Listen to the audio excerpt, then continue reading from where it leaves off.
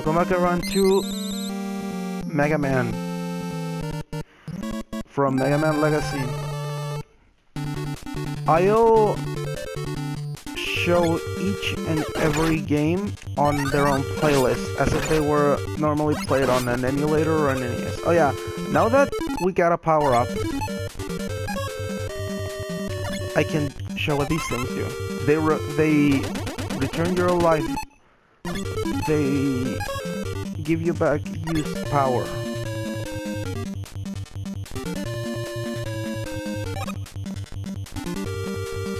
And this is the gimmick of Gutsman stage, part 1.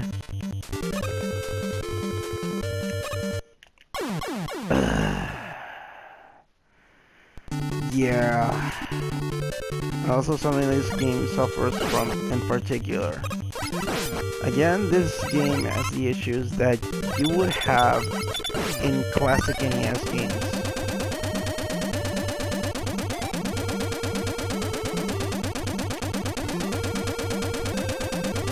Ah.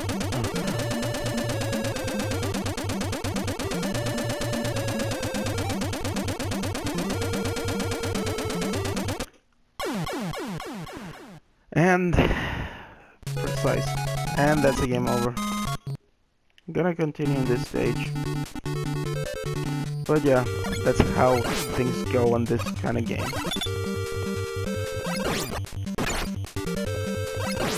But don't feel ashamed if you fail the way I'm doing. This game is not easy, not at all. Also, this game has to be done in one sitting. Yeah, there was no password back then. Passwords were introduced until... Sorry, I'm trying to get it! Yes! The passwords were introduced until Mega Man 2. So you won't get them here. In other words, as I said, you start the game, you have to finish it. I don't know how it is in the Legacy version, but yeah, that's how it was. In the NES, that is. These guys are not that as bad as Sniper Joes, because as you can see they attack more often. But they have quite the range. Also, a lot of things in this game, in particular from the Mega Man series, is... As I have mentioned, these games are very cheap, in more ways than one, as you can see.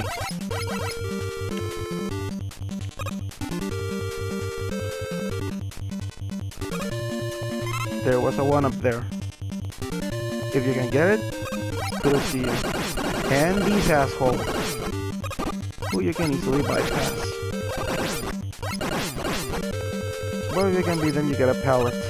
Well, a score pallet, that is. And yeah, here's your checkpoint before Gutsman. If you die with Gutsman, you respawn here, so don't worry about it. Okay, I'm in good health. Let's equip my power-up.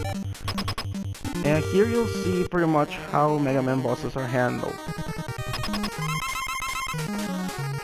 Gutsman is pretty particular in this sense. His attacking is... But the problem with the bomb is this.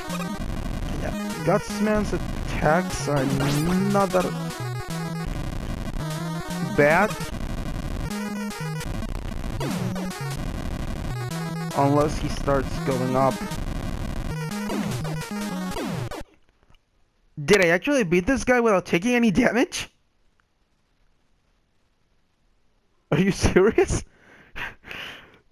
He's actually hard to beat because of how much he stuns you. I mean, I'm not complaining. Okay, let's just pick it up. Wow.